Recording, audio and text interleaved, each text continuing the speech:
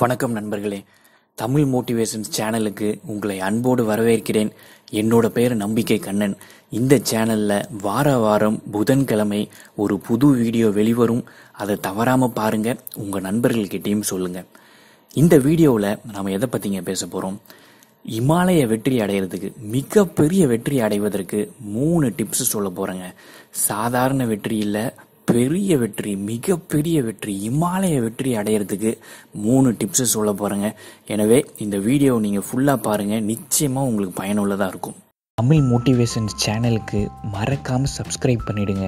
Subscribe பண்ண உடனே நீங்க ஒரு பெல் சிம்பிளை பார்ப்பீங்க. அந்த பெல் சிம்பிளை மறக்காம கிளிக் பண்ணிடுங்க. அப்பதான் எங்களோட எல்லா வீடியோஸையும் உங்களால பார்க்க முடியும். முதல்ல ஒரு முக்கியமான விஷயங்க, எனக்கு 2 யூடியூப் சேனல் இருக்கு. தமிழ் மோட்டிவேஷன்ஸ் இந்த சேனல் ஒன்று, இன்னொன்று வாங்க பேசலாம். இந்த 2 சேனல்ல இருக்கிற வீடியோக்களையும் இது தவிர இன்னும் பல நல்ல கருத்துக்களையும் ஒரு வெப்சைட்ல நம்ம போட்டு அந்த வெப்சைட்டை அதிக மக்களுக்கு கொண்டு சேர்க்கணும், இன்னும் அதிக மக்கள் பலனடையணும் அப்படின்ற ஒரு ஆசை எனக்கு இருந்தது. அதனால வெப்சைட்டும் ஒரு நண்பர் மூலமாக செய்ய ஆரம்பிச்சிட்டோம். இந்த வெப்சைட்டை நாம எல்லாருமே சேர்ந்து உருவாக்கணும். இந்த வெப்சைட்டை உருவாக்குவதில் உங்களோட பங்கேற்பும் இருக்கணும்னு ஆசைப்படுறேங்க. ஏற்கனவே நிறைய பேர் பண உதவி செஞ்சிருக்காங்க. அவங்க எல்லோரும் நன்றாக இருக்கணும், மகிழ்ச்சியாக இருக்கணும், செல்வ செழிப்பாக இருக்கணும், மன அமைதியோட இருக்கணும் அப்படின்னு எல்லாம் வல்ல இறைவனை வேண்டிக் கொள்கிறேன்.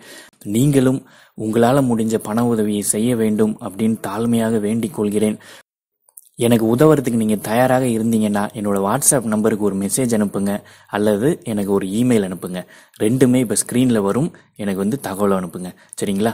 உங்களுக்கு என்னோட மனமார்ந்த நன்றிங்க. உங்களின் உதவிக்கு என்னுடைய மனமார்ந்த நன்றி. இப்போ இந்த வீடியோக்குள்ளே போகலாங்க. முதல்ல ஒரு சின்ன கதை சொல்ல போகிறேன். ஒரு மனிதர் தன்னோட 3 கழுதைகளோட நடந்து போய்கிட்டு இருக்காரு.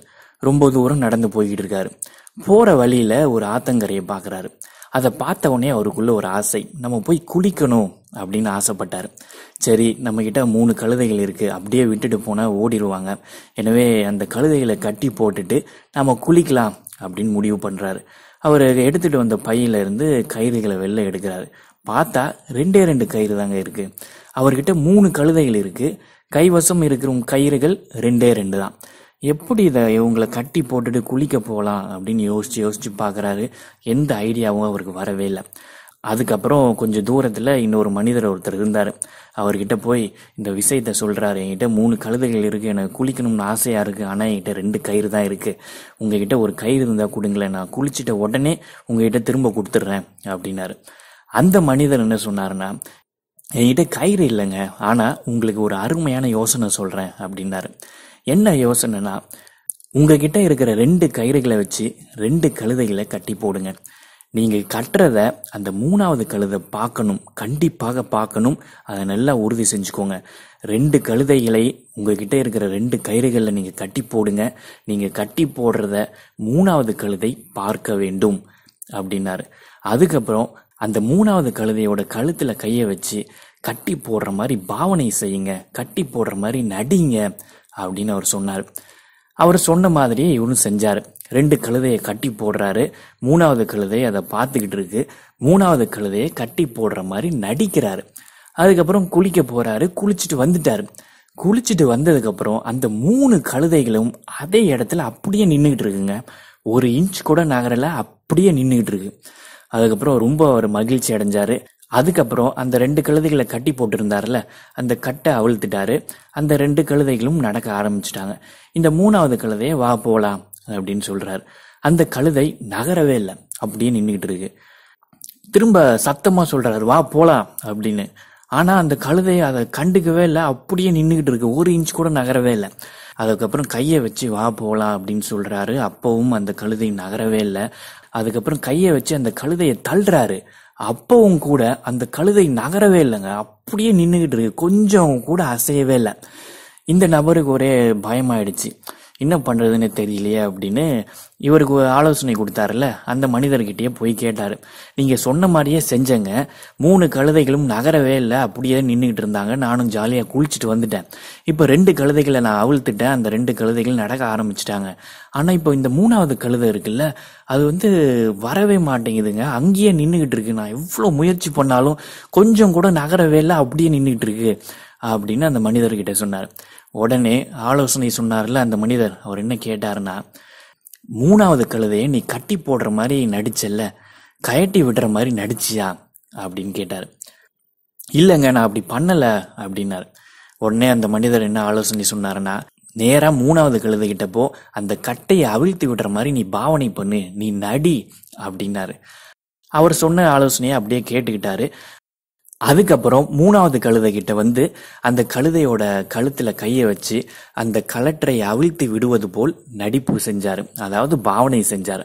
அதுக்கப்புறம் அந்த கழுதை நடக்க ஆரம்பிச்சிருச்சுங்க, எப்பவும் போல நடக்க ஆரம்பிச்சிருச்சு. இந்த மனிதருக்கு ஆச்சரியமா போச்சு.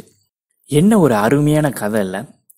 பல பேரு தங்களோட வாழ்க்கையில இல்லாத ஒரு தடையை பெரிய தடையாக நினைத்து கொண்டு வாழ்க்கையில சாதிக்க முடியாம வாழ்க்கையில தோத்து போயிடுறாங்க. அதை தெளிவா சொல்ற அருமையான கதை இல்லைங்க இது. சரி, இப்போ இந்த தடையிலிருந்து எப்படி வெளியில வர்றது, இந்த மன தடையிலிருந்து எப்படி வெளில வர்றது? 3 டிப்ஸ் நான் சொல்ல போறேன். தெளிவா கேளுங்க, மன அமைதியோட கேளுங்க. இதை உங்க வாழ்க்கையில இம்ப்ளிமெண்ட் பண்ணுங்க. நிச்சயமாக உங்களோட மன தடையை உடைத்து எறியலாம். நிச்சயமாக உங்கள் குறிக்கோளை உங்களால் அடைய முடியும். முதலாவது, நீங்க நிறைய பேர் பார்த்திருப்பீங்க, நல்லா முயற்சி செஞ்சிருப்பாங்க, நல்லா உழைச்சிருப்பாங்க, ஆனா தோல்வி அடைஞ்சிருப்பாங்க. இதெல்லாம் உங்களோட ஆள் மனசுல ஆழமா பதிஞ்சிருக்கும். என்னப்பா எவ்வளவு உழைச்சாலும் தோல்வி தானே கிடைக்க போகுது, நம்ம எவ்வளவு பேரை பார்த்துருக்கோம், எல்லாரும் கடுமையா உழைக்கிறாங்க, எல்லாரும் எவ்வளோ எஃபர்ட் போடுறாங்க, இருந்தாலும் தோத்து போயிடுறாங்க இறுதியா. எதுக்கு இப்ப நம்ம இவ்வளோ கஷ்டப்பட்டு நம்ம உழைக்கணும், இருக்கிற வாழ்க்கை இப்படியே ஓட்டிக்கிட்டு போவோம், நம்ம ஒரு கம்ஃபர்ட் ஜோன்ல இருக்கோம், ஒரு குறுகிய வட்டத்துல இருக்கும், இது நம்ம கம்ஃபர்டபுளா இருக்கு, இப்படியே இந்த வாழ்க்கையை ஓட்டிட்டு போயிடுவோம் அப்படின்ற ஒரு எண்ணம் உங்க ஆள் மனசுல இருக்குங்க. அப்படின்ற ஒரு தடை உங்கள் மனதில் நிச்சயமாக இருக்கும். ஏன்னா எல்லாருமே தோல்வி அடைந்தவர்கள் நிறைய பேரை சந்திக்கிறீங்க. சந்திக்கும் போது அந்த எண்ணம் உங்களுக்கு தெரிந்தோ தெரியாமலோ உங்கள் மனதுக்குள் சென்று இருக்கும். இதுல இருந்து எப்படிங்க வெளியில வர்றது? இப்ப ஒவ்வொருத்தருக்கு ஒவ்வொரு நம்பிக்கை இருக்குங்க. ஒருத்தர் ஒரு குறிக்கோள் வச்சிருக்காரு, அதை நோக்கி நகர்றாரு, நல்ல தீவிரமா வேலை பார்க்கறாரு, ஆனா அவருக்கு தோல்வி கிடைச்சிருச்சுன்னா அவருக்கு அந்த குறிக்கோளின் மீது எவ்வளவு காதல் இருந்தது, அவருக்கு அந்த குறிக்கோளின் மீது எவ்வளவு தன்னம்பிக்கை இருந்தது, அந்த குறிக்கோளை அடைந்தே தீருவேன் அப்படின்னு எவ்வளவு ஒரு வைராகியம் இருந்தது, எவ்வளவு ஒரு விடாமுயற்சி அவர்கிட்ட இருந்தது. இதெல்லாம் நீங்க பார்க்கணும். இதுல ஏதாவது ஒண்ணுல குறைவாக இருந்தாலும் நிச்சயமாக தோல்வி கிடைக்குங்க. எனவே அதுல ஏதாவது குறை இருந்திருக்கும், அதனால அந்த மனிதர் தோல்வி அடைஞ்சிருப்பாரு. ஆனா உங்களோட நம்பிக்கை அதிக அளவில் இருந்தால், உங்களுக்கு தன்னம்பிக்கை அதிகமாக இருந்தால், உங்களுக்கு உங்க குறிக்கோளின் மீது ஒரு ஆழமான காதல் இருந்தால், உங்களுக்கு என் குறிக்கோளை நான் அடைஞ்சே தீருவேன், எவ்வளவு பிரச்சனைகள் வந்தாலும் பரவாயில்ல, விடாமுயற்சியோட தொடர்ந்து நான் செயல்படுத்திக்கிட்டே இருப்பேன், என் குறிக்கோளை நோக்கி நான் நகர்ந்து கொண்டே இருப்பேன் அப்படின்ற ஒரு உறுதியும் அப்படின்ற ஒரு தீர்மானமும் உங்களுக்குள்ள இருந்துச்சுன்னா உங்களால நிச்சயமாக உங்க குறிக்கோளை அடைய முடியும். எனவே மற்றவங்க தோல்வி அடைஞ்சிட்டாங்க, அவங்க எவ்வளவோ கஷ்டப்பட்டாங்க, தோல்வி அடைஞ்சிட்டாங்க, இப்ப நான் எதுக்கு இப்ப தேவையில்லாம உழைக்கணும், நான் எதுக்கு தேவையில்லாம கஷ்டப்படணும் அப்படின்ற எண்ணத்தில் இருந்து வெளியில வாங்க. உங்களோட குறிக்கோளை நேசியுங்கள், உங்கள் குறிக்கோளின் மீது ஒரு நம்பிக்கை வையுங்கள். வைத்தால் நிச்சயமாக உங்கள் குறிக்கோளை நீங்க கண்டிப்பா அடைவீங்க. 2வது, இந்த கதையில அந்த கழுதைக்கு என்ன ஆச்சு? கட்டி போட்டிருக்காங்க அப்படின்றத முழுமையா அந்த கழுதை நம்புச்சு. உண்மையில கட்டி போட்டாங்களா? கட்டி போடவே இல்லை, கட்டி போடுற மாதிரி நடிச்சாங்க. அதுக்கே அந்த கழுதை பயந்துகிட்டு ஒரு இன்ச்சு கூட நகராம அப்படியே நின்றுகிட்டு இருந்தது. பாத்தீங்களா? அவ்வளவு பெரிய ஒரு மனத்தடை அந்த கழுதையோட மனசுல ஆழமா பதிஞ்சு போச்சு. இந்த மாதிரி உங்க எல்லாருக்குமே ஏகப்பட்ட தடைகள் இருக்குங்க. என்ன மாதிரி தடை இருக்கும் அப்படின்னு பார்த்தா, இப்போ ஒரு சில பேர் சொல்லுவாங்க, எனக்கு ரொம்ப நாளாவே கார் ஓட்டணும்னா பயம், அதனால அதை கத்துக்கணும்னு ஆர்வம் இல்லை, அது அப்படியே போயிருச்சுங்க, அந்த ஆசையை நான் தூக்கி போட்டுட்டு அப்படியே போயிட்டேன் அப்படின்னு சில பேர் சொல்லுவாங்க. சில பேர் எனக்கு 4 பேர் முன்னாடி பேசணும்னாலே பயம், நான் எப்படிங்க ஸ்டேஜில்லாம் பேச முடியும், அதெல்லாம் எனக்கு வராதுங்க அப்படின்ற மாதிரி ஒரு மனத்தடையை அவங்களே உருவாக்கிப்பாங்க.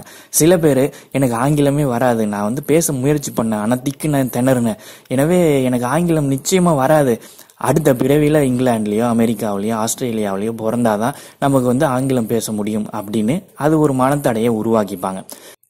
இன்னும் சில பேர் எனக்கு வயசாயிடுச்சு, இனிமே எதுக்கு ஒரு குறிக்கோளை வச்சுக்கணும், இனிமே எதுக்கு வெற்றிக்காக போராடணும், வந்தோம் ஏதோ போக வேண்டியதுதான் அப்படின்னு அவங்களுக்குள்ள ஒரு மனத்தடையை வச்சுப்பாங்க. இப்படி பல்வேறு மக்கள் ஏகப்பட்ட மனத்தடைகளை அவங்களுக்குள்ளே வச்சிருப்பாங்க. இது சாதாரண ஒரு விஷயத்தை அவங்களே யோசிச்சு அதை பெருசுபடுத்தி மிக பெரிய ஒரு தடையாக அவங்க மனசுல பதிச்சு வச்சிருப்பாங்க. ஆள் மனசுல ஆழமா பதிஞ்சு போயிருக்கும்.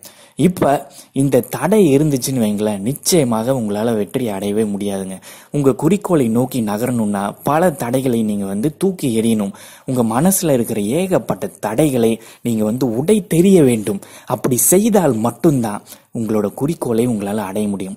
எப்படிங்க இந்த தடைகளை உடைக்கிறது? நான் ஏற்கனவே ஒரு வீடியோவில் சொல்லியிருக்கேன். பயத்திலிருந்து வெளில வரணும்னா டேக் ஆக்ஷன், செயல்ல இறங்குங்க அப்படின்னு சொல்லியிருக்கேன். அதே மாதிரி தான் இந்த மன தடையிலிருந்து வெளியில வரணும்னா டேக் ஆக்ஷன், செயல்ல இறங்குங்க. செயல்ல இறங்கி விட்டால் இந்த தடை தானாக விளைவிடும். எனவே காரியத்தில் இறங்குங்க. இப்ப அந்த கழுதைக்கு என்னங்க பிரச்சனை? கட்டி போட்டிருக்காங்க அப்படின்னு முழுமையா நம்பிச்சுல்ல. ஒரு அடி எடுத்து வச்சுதான் பார்த்துருக்கலாம்ல, நம்மள நிஜமாவே கட்டி போட்டிருக்காங்களா, இல்ல கட்டி போட்டிருந்தாலும் நம்மளால எவ்வளவு தூரம் போக முடியுது, அப்படி ஏதாவது டெஸ்ட் பண்ணியிருந்தா அந்த கழுதையால கண்டுபிடிச்சிருக்க முடியும்ல தன்னை கட்டி போடவே இல்லைன்னு. ஆனா அந்த கழுதை என்ன பண்ணுச்சு? எந்த முயற்சியுமே பண்ணல. அந்த 2 கழுதையை கட்டி போட்டாங்க, நம்ம நேருக்கு நேர் பார்த்தோம், நம்மளையும் கட்டி தான் போட்டிருக்காங்க அப்படின்னு முழுமையா நம்புச்சு. அதே இடத்துல நின்றுட்டு இருக்கு. அந்த கழுதை ஒரு ஸ்டெப் எடுத்து வச்சிருந்தா தெரிஞ்சிருக்கும்.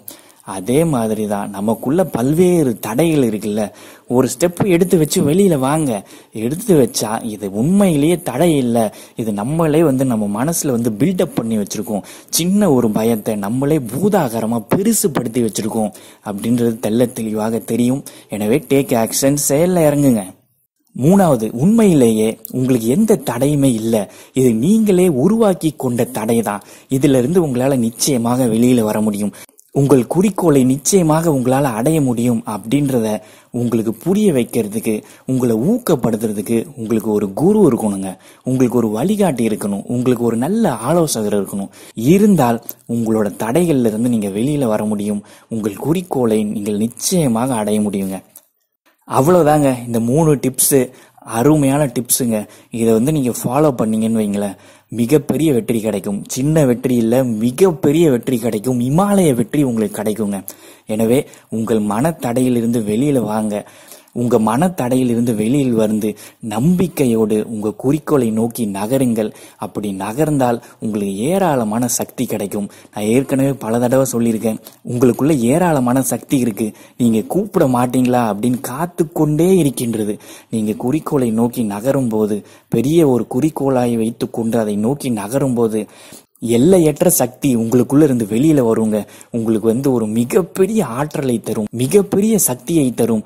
உங்கள் குறிக்கோளை உங்களால நிச்சயமாக அடைய முடியுங்க. இப்ப கமெண்ட் பதிவு பண்ற நேரம் வந்துருச்சுங்க. என்ன கமெண்ட் பதிவு பண்ணலாம்? நான் மிகப்பெரிய வெற்றியை அடைந்து விட்டேன், நான் மிகப்பெரிய வெற்றியை அடைந்து விட்டேன் அப்படின்னு பதிவு பண்ணுங்க. அந்த ஒரு அருமையான கருத்து உங்களோட ஆள் மனசுக்கு போகட்டும். அந்த அருமையான கருத்து உலகம் முழுக்க பரவட்டும். அந்த அருமையான கருத்து பிரபஞ்சத்தின் இடம் போகட்டும். உங்களோட குறிக்கோளை உங்களால நிச்சயமாக அடைய முடியும். மிகப்பெரிய வெற்றியை உங்களால கண்டிப்பாக அடைய முடியும். உங்கள் வாழ்க்கை சீரும் சிறப்புமாக, மகிழ்ச்சியாக, செல்வ செழிப்பாக இருக்குங்க. நீங்களும் உங்களுடைய குடும்பமும் உடல் நலம், மனநலம், உணர்வு நலத்தோட செல்வ செழிப்பா, மகிழ்ச்சியா, மன அமைதியா, நிம்மதியா வாழணும் அப்படின்னு எல்லாம் வல்ல இறைவனையும் எல்லாம் வல்ல பிரபஞ்சத்தையும் நான் வேண்டிக் கொள்கிறேன். இவ்வளவு நேரம் இந்த வீடியோவை பொறுமையாக கேட்ட உங்கள் அனைவருக்கும் என்னுடைய மனமார்ந்த நன்றி. இந்த சேனல்ல வாரம் புதன்கிழமை ஒரு புது வீடியோ வெளிவரும். அதை தவறாம பாருங்க. உங்க நண்பர்கள் கிட்டையும் சொல்லுங்க. ரொம்ப நன்றிங்க. வணக்கம்.